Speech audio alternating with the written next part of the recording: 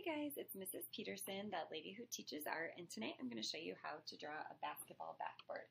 So the first thing we're going to do is draw a rectangle, straight down, straight across, straight down, straight across. And then from there we are going to add the little line in the back, straight across, straight down. Notice I went about a third of the way in and a third of the way in so that it was even.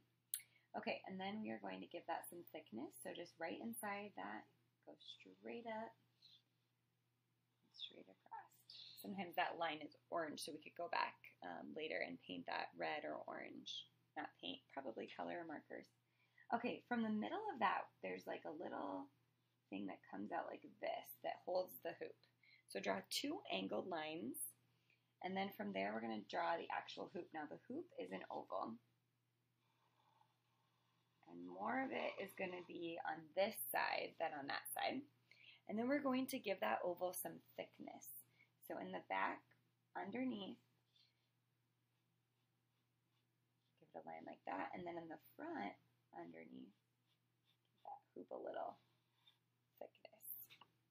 All right, then we're going to draw the net for this basketball hoop.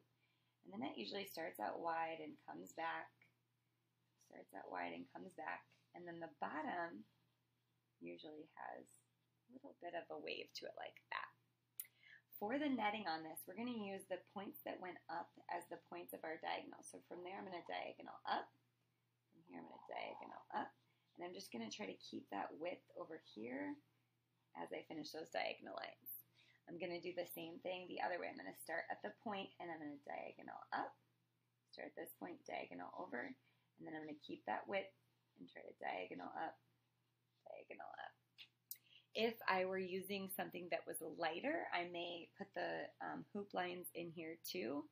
Like, say I was using a pencil.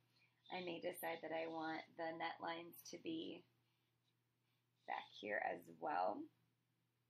Those are going to tend to be lighter because they're farther away from our audience, but we would see the net through there nonetheless. All right, I cannot wait to see what you create.